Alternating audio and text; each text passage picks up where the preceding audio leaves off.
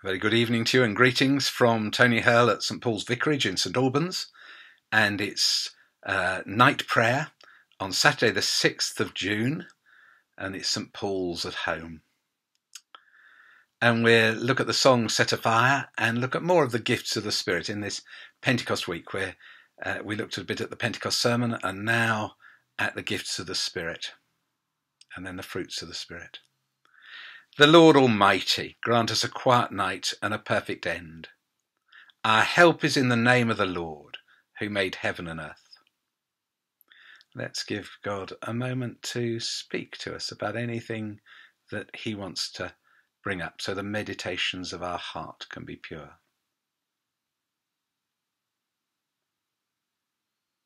So, most merciful God, we confess to you before the whole company of heaven and one another, that we've sinned in thought, word and deed, and in what we failed to do.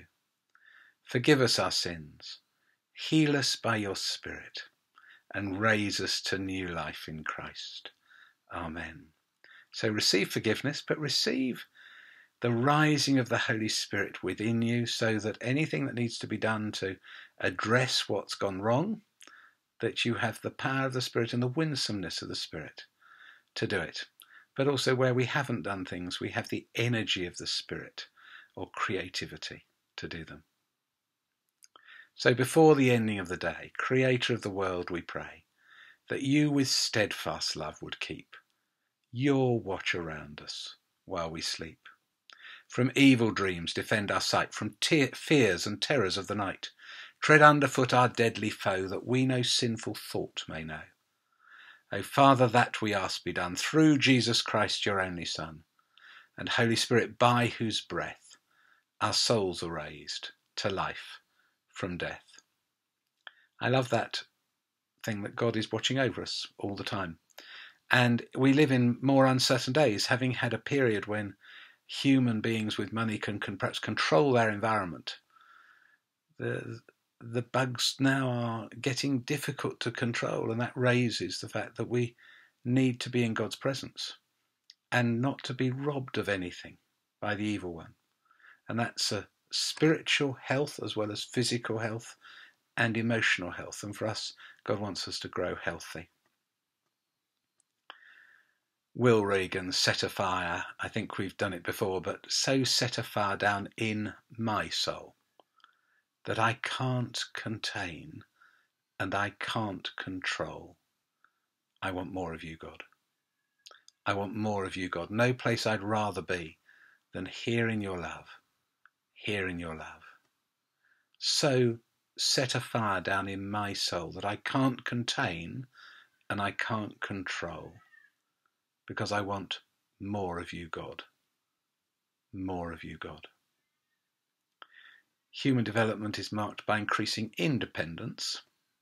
Spiritual development is marked by increasing dependence, so that we're able to put boundaries around the world and need to, but have no boundaries for God. Total dependence, so that we have his passionate heart working through us and have all the emotions then that God wants to work through us. And Lydia quite often gets tears for others as she prays for them. And she's not feeling particularly sad, but it's as though God is, well, someone once said to her, you're praying the tears I can't pray. And so we're vehicles for God's expression. We're his body, individually and corporately, to feel the pain he feels and to pray with groans that are perhaps too deep to utter, it says in Romans 8. So as we continue on in the gifts, remember, the manifestation of the Spirit is given for the common good. They're not for us. They're not badges. They're tools for the job to build up the church so it can do the works or to do the works. To one, there is given through the Spirit. We did wisdom and knowledge yesterday. To another, faith by the same Spirit. To another, gifts of healing by that one Spirit. To another, miraculous powers. Now, these are obviously, in a sense, the more obvious miraculous powers. Faith, just the ability to believe. And Jesus said, if you've got faith, you can say to this mountain, lift up and be cast into the sea. And I I've got so much further to go on all these. But I suppose I look back, when I was in a very difficult situation in the previous role, I was told that God was over it and I wasn't to worry, and I struggled with the gift of faith to receive that. I was very grateful for it. It was a lifesaver at the time. Um, but I think I still did worry. I didn't give the burden to Christ. I didn't have faith, which is obviously without understanding how. So it's a bit like when Moses had the Egyptians behind and was standing on the bank, and the children of Israel were in fear. God said, "Don't worry, I have a way for you." And he could just say, "Yes, that's fine. I accept that. That's the gift of faith. That's believing. That's trust in an extremely difficult situation." I look back at the building project here, and it was a huge sum of money, and lots of people were saying, it can't be done. Some people were saying it wouldn't, be right to spend it on ourselves, not that it was ever for ourselves. But I suppose there I look back and I think I just had the gift of faith, because I think it was extraordinary what happened. But at the time it didn't feel a miraculous gift, it just felt that it was right. And I just felt, over those 10 years, it was right. And so you took all the bounces and things, and many of those, although they may have been wrapped in a bad message, actually were helpful. But God was in it. And I look back and I think, yes, that was one instance when I think I just had the gift of faith for a situation. Healing and miracles are obviously very closely linked.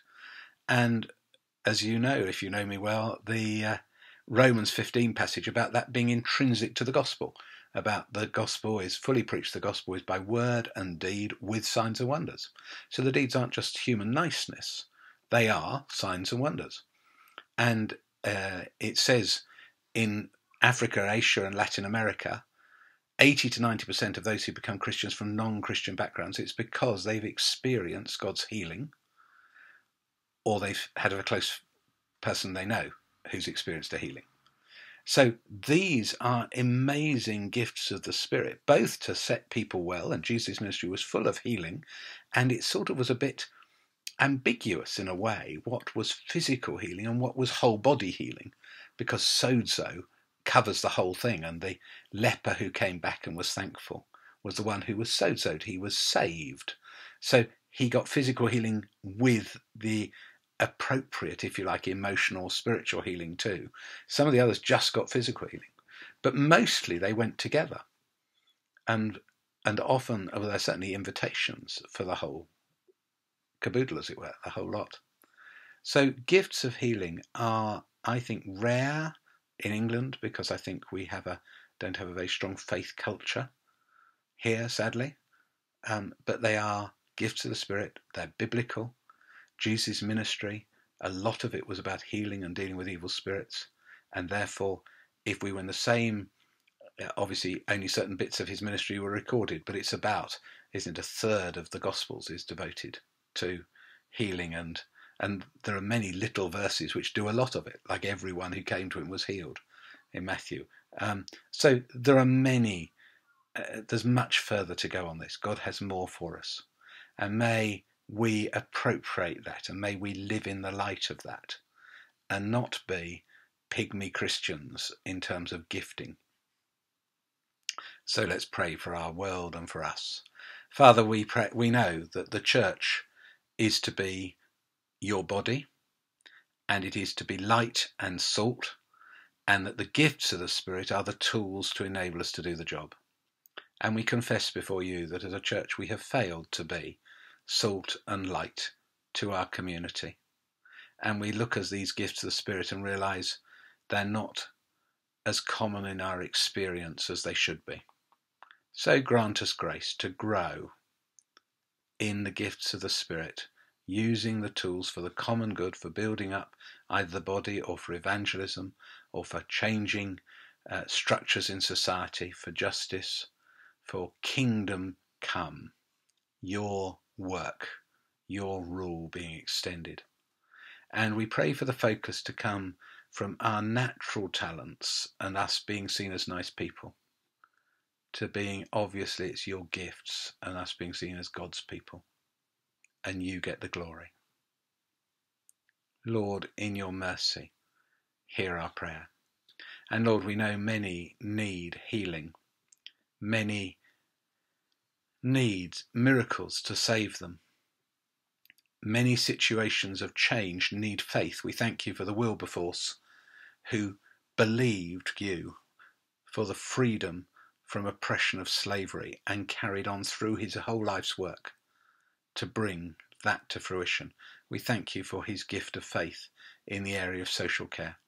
We thank you for others with the gift of faith who've pioneered ministries, be they healing or missionaries. Thank you for Hudson Taylor's gift of faith to trust you for money and to trust you so that he went as a Chinese man to China, in the sense that he dressed as a Chinese man. Thank you for his gift of faith.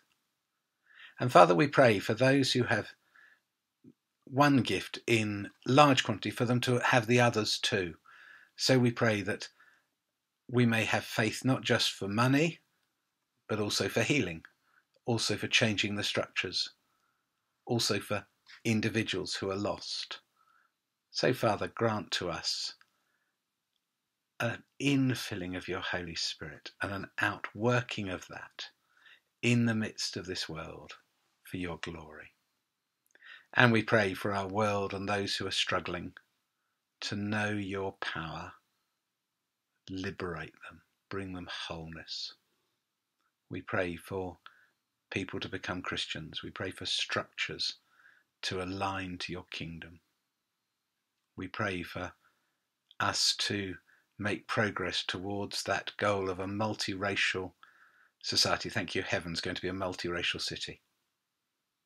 We pray for the uniting of the races and all across the board, the intergenerations. We pray for the turning of sons to the fathers and fathers to the sons, the healing between the generations.